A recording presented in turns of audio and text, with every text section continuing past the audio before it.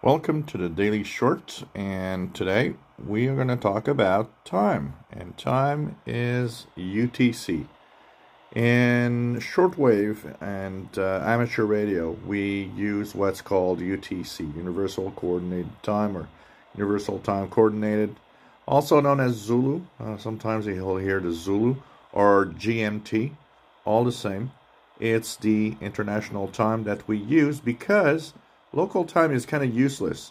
Local time doesn't really tell anybody around the world what time you heard a broadcast, what time to meet to listen to a new station, or meet up as an amateur contact.